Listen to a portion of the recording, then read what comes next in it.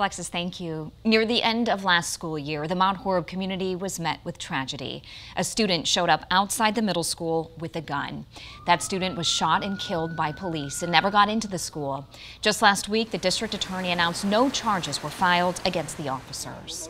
The situation left a lasting imprint on the community. I had the chance to sit down with the Mount Horeb superintendent to talk about lessons learned from the active shooter threat and how they're prepared to keep students and staff safe this year.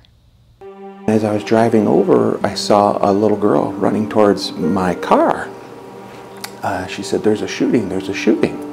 So very quickly I recognized we were in a very different emergency than we typically have. Superintendent Dr. Steve Salerno was on the scene at Mount Horeb Middle School as chaos unfolded. It's out of the body experience. You know, as he's going in as a freshman, he's already... Jen Reynolds has 2 children in the district. Her son, an 8th grader at the time, witnessed it all. He saw his peer, his classmate, approach the building. He saw the gun, which we now know later was a pellet gun, but no one knew that at the time, of course. He heard people yell gun, he saw the gun, he heard people yell run, and he was one of many who ran.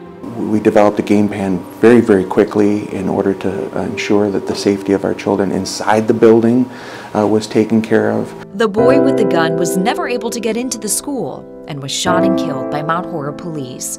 I pray an awful lot for that family. I worry a great deal for that family. And I don't, what he did that day obviously is just horrific and tragic. That's not the sum of who he was. Safety measures had been installed over the years, such as locked doors, a system for buzzing in guests, and a protective film on windows, thanks to a large capital referendum the community passed.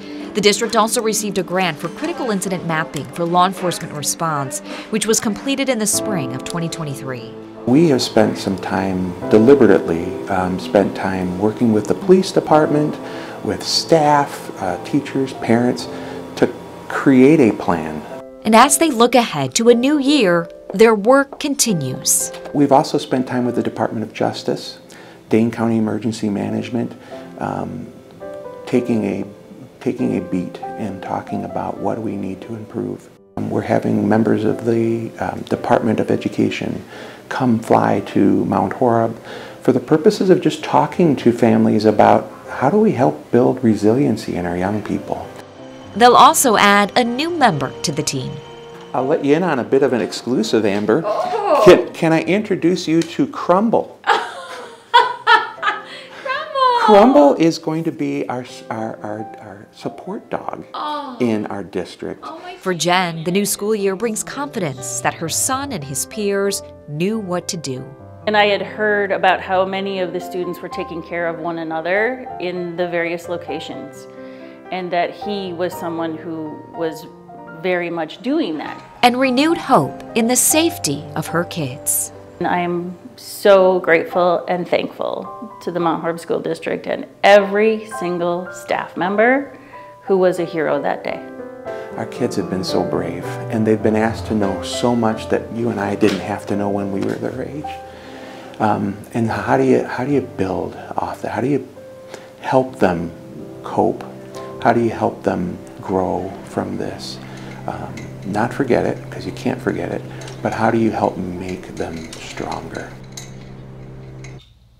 That meeting with the Department of Education will be August 27th. We have a link for families to register on our website, wkow.com.